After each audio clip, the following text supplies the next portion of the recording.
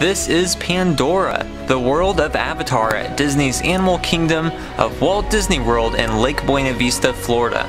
It is the newest area of the Animal Kingdom, which opened in 2017. It is based on James Cameron's Avatar. It was released in 2009 and was the highest grossing film in history at the time and had been until Avengers Endgame in 2019. Cameron first got in talks with Disney about making an Avatar attraction or even a land, as it turned out to be, back in 2011. And this area took 3 years to build. This place is absolutely stunning. It is unbelievable how well done this area is. I mean, look at that. There are floating mountains.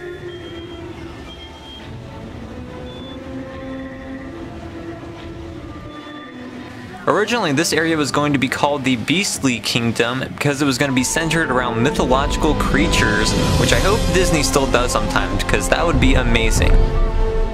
The storyline here is based after the conflict between the Na'vi and the RDA in the first movie. I'm guessing this is still going to be set before the sequels that are planned in the coming years. And a fictional tourism company has made an agreement with the Na'vi to allow ecotourism here from Earth.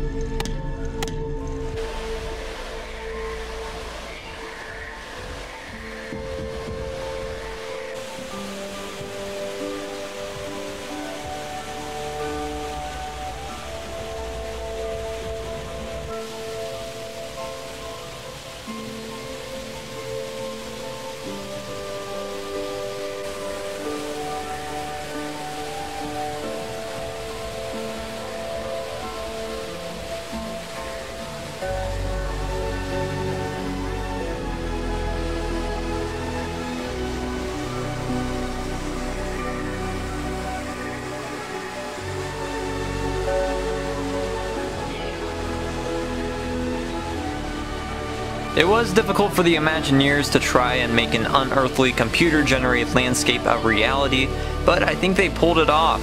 The floating mountain's highest point is 156 feet, but they do use forced perspective techniques here to make it seem a lot bigger in person.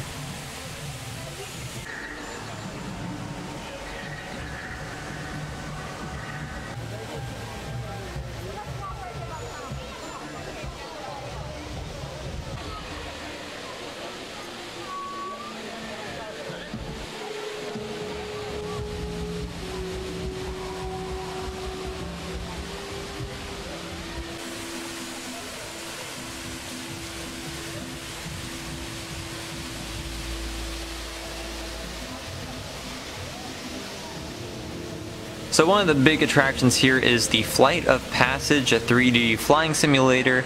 That is supposed to be really awesome. Unfortunately, I didn't have a lot of time at the Animal Kingdom, and I didn't have a fast pass, so I didn't get to ride. It does develop and maintain terrifying lines all throughout the day, usually about 2 or 3 hours, so hopefully next time.